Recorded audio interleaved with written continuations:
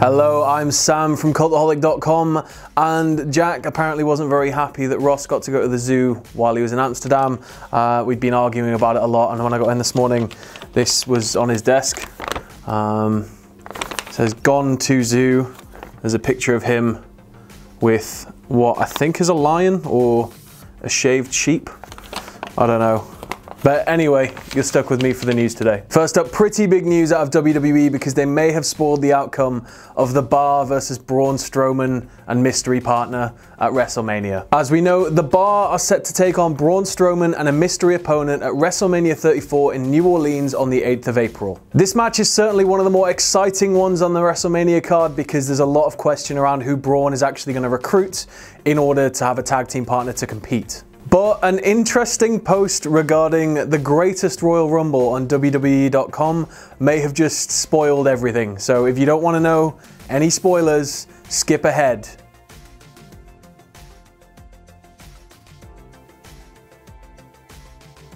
The press release states that the greatest Royal Rumble in Saudi Arabia will feature a tag team ladder match for the Raw Tag Team Championships, and it will be The Bar versus the Hardy Boys. Not only does this confirm that a Jeff return is imminent, but it also means The Bar must be retaining at WrestleMania, surely. I mean, it has to mean that, right? Unless the Hardy Boys somehow get involved in the WrestleMania match and they pick up the win.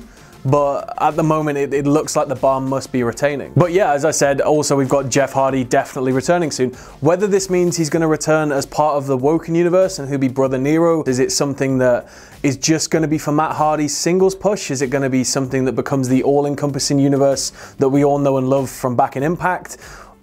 It's very hard to call at the moment. But either way, yeah, as I said, unless the Hardys can get injected into that WrestleMania tag team match, it looks like The Bar must be retaining. Next up, Dave Meltzer of the Wrestling Observer newsletter has confirmed that Shane McMahon's hospitalization earlier this week is genuine. Shane's apparently not only suffering from diverticulitis, which is a disease that affects the digestive tract, and it's of course the disease that made Brock Lesnar step away from his UFC career, but Shane's also suffering from an umbilical hernia. The hospitalization apparently has absolutely nothing to do with the storyline involving Sami Zayn and Kevin Owens and when they attacked him, basically. WWE.com reported that Shane McMahon was apparently on holiday in the Caribbean with his family when he came down with a massive infection and he was immediately rushed to hospital. Now, not just that, but once the infection clears, he has to go through surgery to sort out that hernia. This, of course, means that Shane McMahon will not be medically cleared to wrestle at WrestleMania 34, and it leaves a very big question mark over the rumored matchup they were going to have, which was going to be Shane McMahon and Daniel Bryan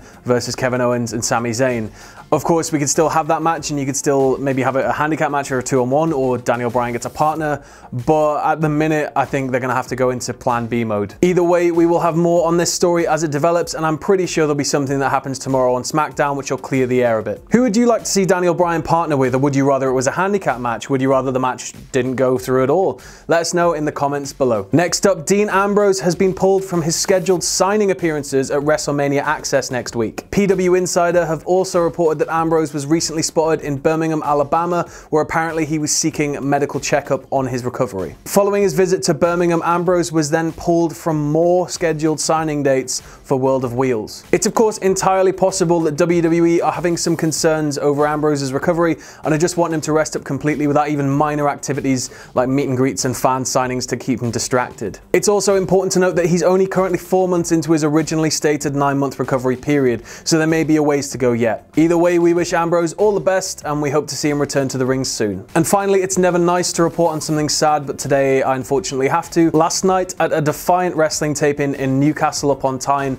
our good friend the Primate announced to a stunned hometown crowd that he was unfortunately having to step away from an active in-ring career due to injury. This comes as pretty sad news to us all because Primate was always somebody that could be counted on to make the most out of any match situation in any promotion he worked in. He was always just such a dedicated in-ring worker. This news will also unfortunately have some implications for Newcastle's North Wrestling, which is another promotion where Primate was featured heavily. We reached out to Primate for comment and he said, It's heartbreaking, but never say never. At the present time, my jaw is so fragile that if knocked even slightly, it could shatter. It's not all sad news though, because while he did announce that he was stepping away from an active in-ring career, he also announced the formation of his new business, Battle Ready, which is going to be a high-class performance center specifically built to train wrestlers in the north of England. Battle Ready opens its doors this summer, and you can support it by picking up some merch from their Big Cartel store and following them on Twitter at BattleReadyNCL. And that's it for today's news. You can follow me on Twitter at LessDefined.